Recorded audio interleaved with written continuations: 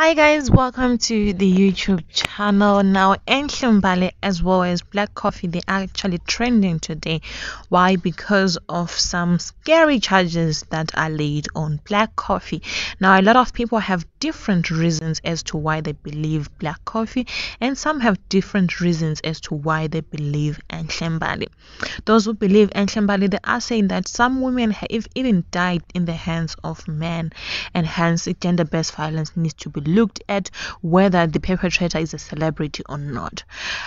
Then those who support black coffee, they are saying that it has been a norm in South Africa to see a woman as a saint and an angel, and not see a man as somebody that can actually be abused.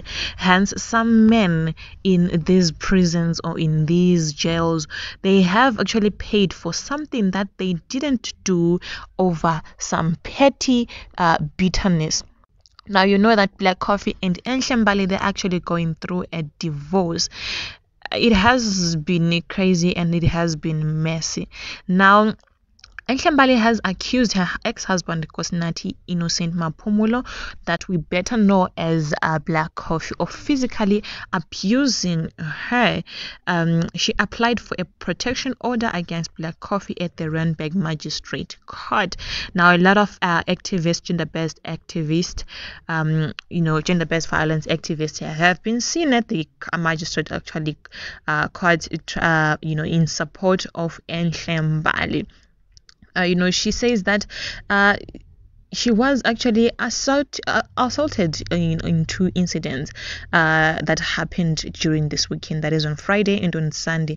She claimed that in her court application that was seen by the Daily Sun, she says that on the 5th of March, he drove into our home and asked to have a conversation that I agreed to. He was polite until we were alone. He asked me why I was throwing a dinner without his permission. I then asked why I needed his permission, and he said because it's his house. I then told him it's our home and I'm puzzled. He then threatened to call the cops to shut it down, she said in the application. And then on the 7th of March, Black Coffee was even more aggressive. He asked me why I had my hand on the door.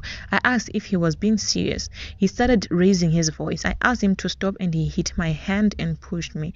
He continued to shout at me and shouting this was his house. I asked him to stop fighting till he left the premises. She went on to say that yes, Black Coffee has done this before.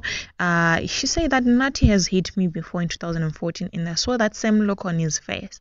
He's scaring me and he is becoming irrational. She alleged in the application, I do have a scratch on my hand from the incident. This is actually so crazy. However, Black Coffee is actually denied ever laying a hand on her or actually assaulting her, saying that he is somebody that actually grew up in he grew up in an abusive relationship in a family where there was gender-based violence, and he says that he would never, and he didn't do all that, but he would leave everything to the laws. He said that divorce is never easy, but for us it has been especially painful, and I've spent the last 3 years in and out of intense therapy to deal with it privately. Every day I'm attacked by relentless lies and falsehoods. I did not assault her. He added and said, it is truly regrettable that she has chosen to mislead the public using the name of gender-based violence and seeking a protection order against me to separate me from my children and home. Black Coffee said he also personally grew up witnessing gender-based violence in his household from a young age, and he vowed that would never happen under again under any circumstances. I don't know, guys, let me know in the comment section down below what you think about this. I'm gonna be reading some of the reactions by the people on the social media about what they think about this incident. I'll see you guys in my next video.